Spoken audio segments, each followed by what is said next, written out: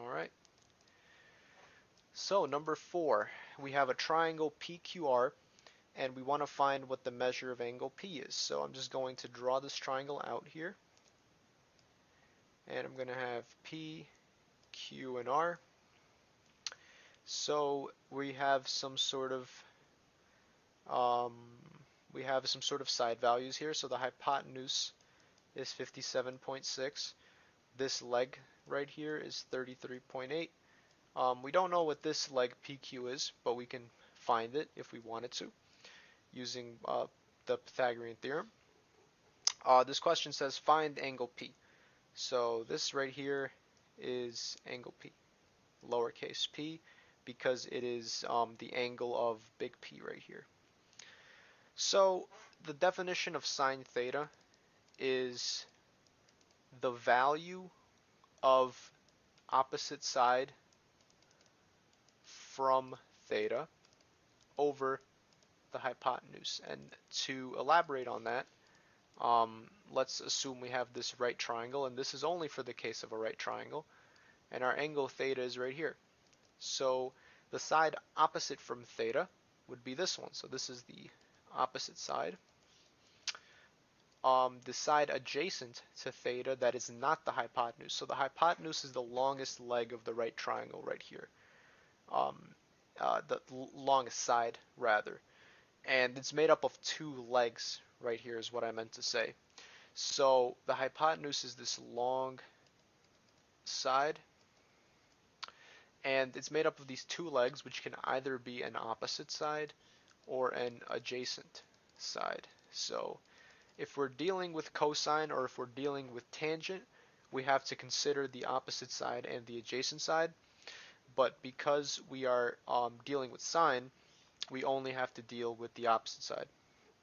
So because of that, we want to go back to our actual example here, and we want to see what the opposite side of angle P is. So if we do the sine of angle P right here, and we look at what side is opposite of angle P, that would be this side, RQ, just like in this little triangle, and we would see that that value is 33.8. And our hypotenuse is 57.6 up here, and it is this side right here, this longest side that's made up of the two legs holding it, and this would be our denominator. So if we were to evaluate this just by dividing the two values, we would get some sort of decimal. But in order to get angle P by itself, we have to take the sine inverse on both sides. So to get rid of this sine that's attached to this angle P, we have to take the sine inverse, canceling out the sine, and then do the same thing on the other side. So what we're going to get is angle P is equal to the sine inverse of 33.8 over 57.6. And then if we were to evaluate this, so if we were to evaluate this, we would get, if I were to just use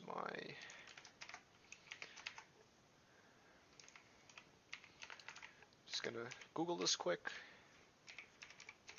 Google is my calculator here, or maybe I should use an actual calculator. That would probably be better.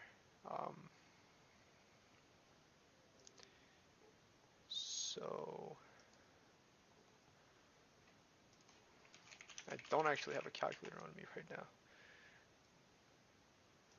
Oh, here, sine inverse calculator, perfect. So 33.8 divided by 57.6. I'm just going to take this decimal equivalent. Okay, so this decimal equivalent right here, it was angle P is equal to the sine inverse, and it was approximately 0.5868. And if we plug this into any calculator, we get that angle P is approximately equal to 35.93 degrees. And that right there would be our answer. So this answer choice, or this answer given here, was actually correct, but there is a slight mistake here. So I'm going to say the answer is correct, but um, the fraction inside of the sine inverse is flipped. Um, it should be sine inverse of 33.8 divided by 57.6. Good job, anyway. And that is the end of number 3.